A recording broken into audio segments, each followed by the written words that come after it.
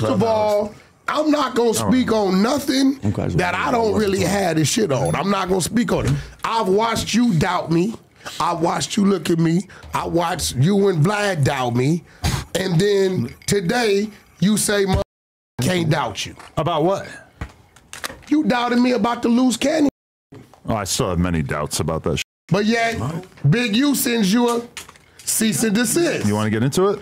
Let's get into it. Why is he cease and desisting you? The people probably already know because I told Remo to post it on the Instagram. Because Yael, we exposed Yael.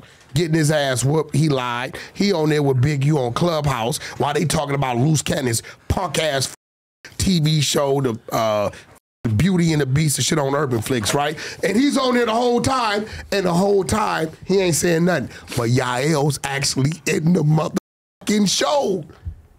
He's in the show. Why do we care that Yael was in the show? Because he's on the floor with Big U said, yeah, this ass nigga Loose Cannon got this show. This some punk shit. Whole time he's in the show. You're in the show 3 episodes, but wasn't it filmed like 4 years ago?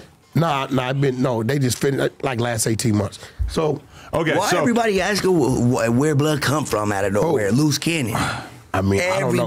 You can't ask me that because I know where he been. Like, no, for sure. I'm just saying, he's been in the shadows a lot. Okay. I like him even though I have some doubts about like that. A lot of people, like let me tell you who Loose Cannon is. Yeah. He's Red Bull from the hood. You never seen. If you know him, you know him. And if he do pop up, it's a problem. What'd you just say? I was saying I just want to say my piece about old boy, and I'm gonna slash that out the way because I didn't even the Bompton G situation. Many tangents. I don't even think he know what the is going on. Many tangents. I think he's confused on why he took that shot. I'm gonna say my piece, and y'all can take it with it, because even when that whole Cap Capone or your interview came out, I had people messaging me, hey, you gonna say something back? Man, I need minimum 10K to respond back to that shit. That's what I said. I get millions of views on any little thing I do. Every place I go to, all it is pictures, pictures, pictures. Ask him. We can't even go to a store some hefty bags out there. Shit. So I'm not even finna waste my time on that. Me and the homie Cuban, Rob can't even go to a fucking 7-Eleven without people hopping up. Hey, can we take a picture? So whatever cloud he needed, that's him. But I just want to say my piece, and I'm out that way. Okay. He gave me that paperwork to post on my page. When that first shit happened, I posted it. A lot of motherfucking haters were talking shit on the comments. And I'm deleting. When you were posting what paperwork? His paperwork. He asked me to post it the first time. Okay. So when a lot of people were disrespecting the homie, I didn't like that. You feel me? So I just took the paperwork down because I didn't want extra drama on his head. You feel me?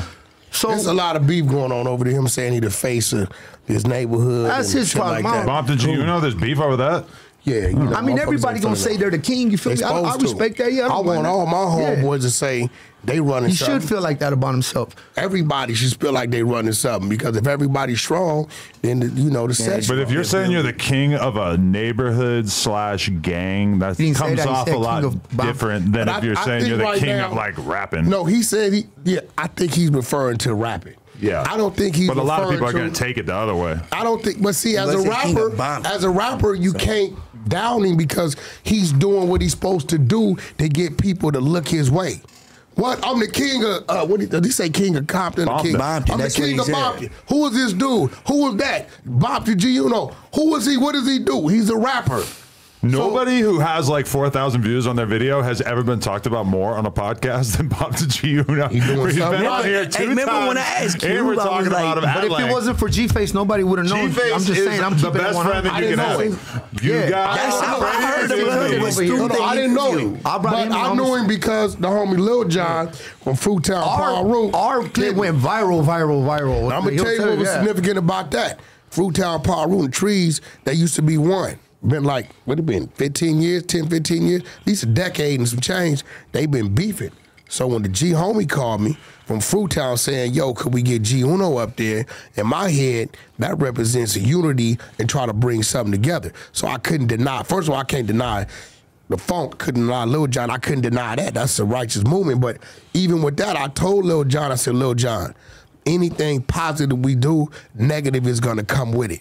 Period. Right? Just because of who y'all is. Lil Jon don't understand that kind of shit. On the fingers. Because Lil Jon really one of them ones too. Yo, he don't, and then he starts to get hit with it. Now they tread lightly with on the fingers, right? Because they know what that is, right? Yeah. But now he's starting to see, like, bro, like, regardless of what we trying to do good, it's always gonna be some motherfuckers that's gonna favor the bad. And no matter what we try to do, every week I get attacked about Adam. Really? Yo, Wack, Adam be sex playing. Yo, Adam's being Adam. That's Adam's character. My character is there to deflect and keep entertaining.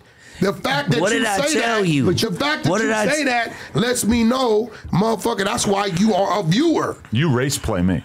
Who? You. Why I race play you? You always like call me a racist, even when it's obvious that you don't really think I'm racist. The same way that I will say some gay shit, even though I'm obviously not gay. I'm not none. You're not obviously not gay. You be saying some gay ass shit. See, even right there, that was sex play. You just sex played me. You say gay shit. Oh, I forgot. They told me they don't think that it's appropriate to have the Quran on here. So who said? I was given this as a gift, but I guess they don't want me to have it near the sex toy. Yeah. Hey, but Wack, it is Ramadan. You've been around him though. You know he's a good youngster. Just needs good guidance. Juno. No.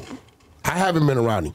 Only time I told you, but the only how time does I Wack spent with him even was know right him? here. That's why when he messaged me and said, "Juno, well, my homeboy," I was like, "You told me no when I asked you." I got homies, right, and I got comrades, and I got my clique, and I got my family. I understand. So some of my homeboys is my family.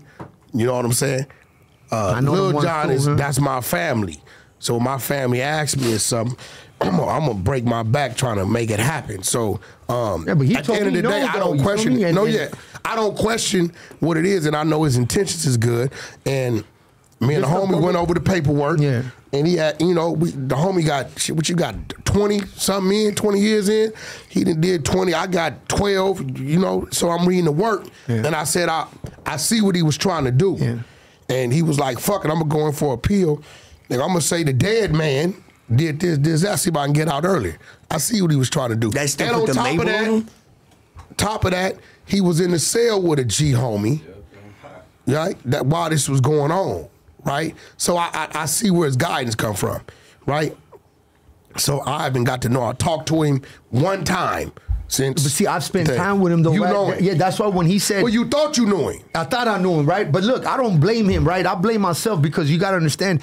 I approach this as good young dude. He been in jail almost as long as I have. I go, let me help him. So he got a good heart, though. When you say yes to somebody and they're not used to a no, the one no you hit him with, even though it's good for him, that's why it's a no, they turn on you. And what he showed me into the world is that he's an ungrateful ass person. Well, can I teach you something? Yeah, because when he said weirdo, that's the word, right? Let me give you some game. What I do. Now you got to find your way of doing it. I kill him with kindness. I respectfully. I'm too rich to trip off this shit. I respectfully will decline, right, 2-3 times, just to see how they gonna react. Yeah, nah. You see, because you can't do shit. You can't do shit 9 times and then tell them no that last time because it really you can't do it. Then you regretting everything you did for a motherfucker. I respect the fuck out of that. I done told no 2-3 times and was still respectful, nothing changed. Nah, I really want to do something. Absolutely. But just me, I put the politics to the side when I get to liking to you, because mind you, I brought the man to my house, took him out to eat. His wife is really from his hood, bro. She's like with the business and down for him. You told me he got jealous that she was talking to you or something. Oh, that clip. Nah, they made an Instagram reel out of it. He wouldn't. Okay. Adam. It was she'll be coming out like with purple eyes because she would get fighting. She's really like. So what happened? She was flirting with you, Adam? She wasn't flirting. She told me like, "Oh, you look handsome," or "You look good." Yeah, but on some like. Whatever, bro. I'm a fucking white boy podcaster, whatever. She's a real gang member, though. He got mad.